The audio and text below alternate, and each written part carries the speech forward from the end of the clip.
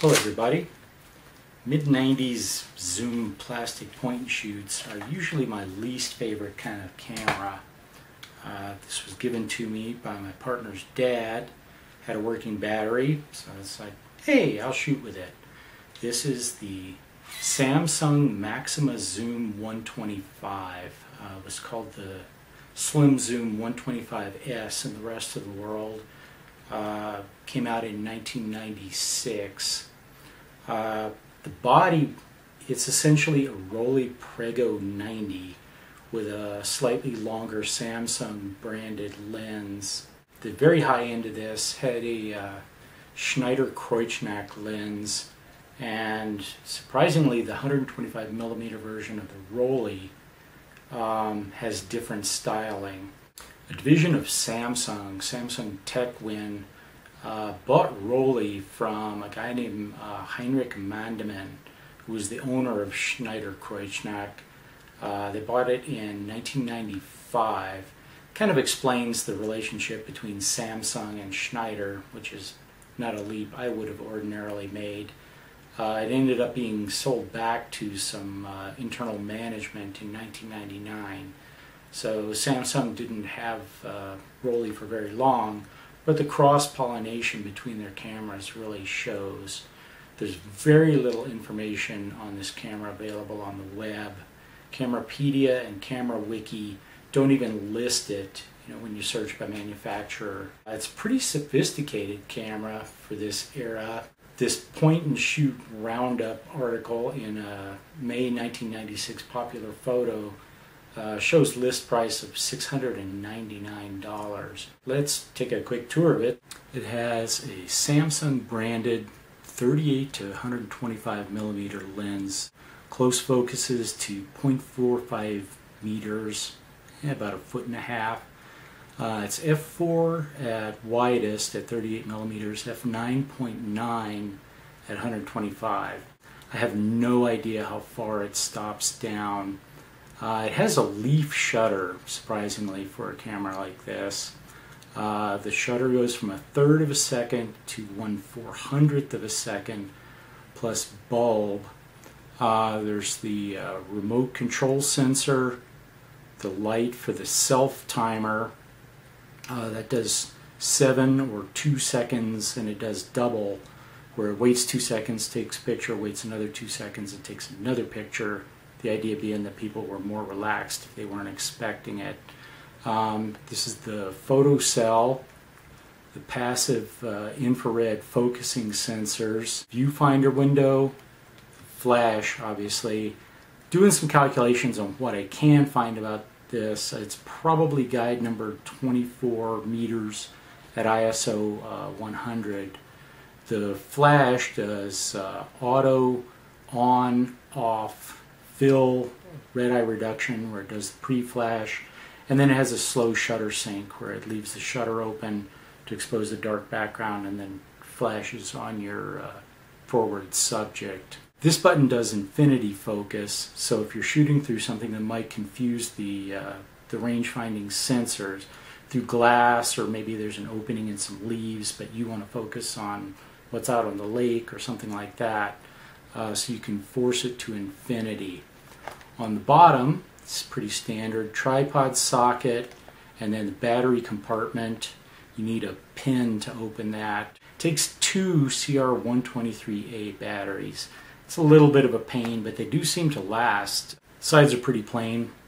Latch for the strap, the back latch. Get it open.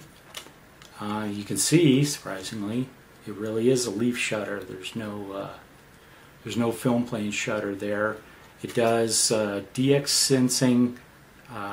If it's like the Rollei or other models of this, it goes from ISO 50 to 3200. It automatically loads, advances, rewinds. Again, if you have a pen, you can do a mid-roll rewind. Moving to the back, a nice feature, it has a diopter for the viewfinder. This one has a date back. Viewfinder with the over and under exposure lights. There's also, like the Ricoh camera that I reviewed, it has a panorama mode where it brings down a shutter in the viewfinder and then also in the film plane. This snap mode sets it to its widest, 38 millimeters, and then focuses, and I have no idea what f-stop it's using, for about 1.1 meters to 13 meters. So, you know, if you're catching kids in the yard or something where you don't want it hunting the zoom as they're moving around, just set it like that and you'll probably get an okay shot. This next button does red eye or backlight correction for the flash, and then of course the power button. The top is pretty complex. Well, the controls aren't that complex, but the modes are pretty complex. You got the mid-roll rewind, and then the self-timer button. You set the flash modes and the shooting modes. The shooting modes are pretty amazing. It just cycles through. It wakes up in auto, and then it has what they call fuzzy. Fuzzy logic was one of those cool buzzwords in the 90s, where it will actually control the shutter, the flash, and the zoom to try and get the best shot it can think of. And then there's portrait, where it will try and zoom to keep like a head and shoulders shot of your subject.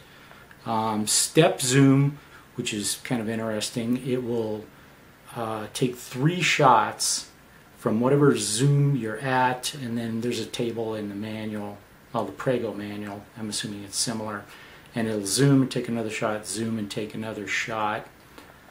Continuous, multiple exposures. I don't know how many this can take. I know it can take at least 4. They recommend not more than 2. It does have exposure compensation, 2 steps and third stop steps. It has an interval setting, which is nice. It has an intervalometer, and the delays on that can go up to an hour between shots, and if you don't turn it off, it'll just keep doing interval shots until it's out of film. And then bulb mode, which is okay, it's not a true bulb mode, goes up to 60 seconds though, so it's a nice feature for something like this if you wanted to you know, get some really, really low light shots, defeat the flash, and then shoot with bulb. You know, just trying to find a manual for this thing, I kind of got sucked into its story, and I learned a lot about it. The more I learned about it, the more I like it. I do like the results that I got, you'll see here. So I'm going to shoot another roll. I also just scored this one's big brother, the 145, which does have the Schneider lens. So if it works, I'll shoot with that, do a comparison, and I'll see you then.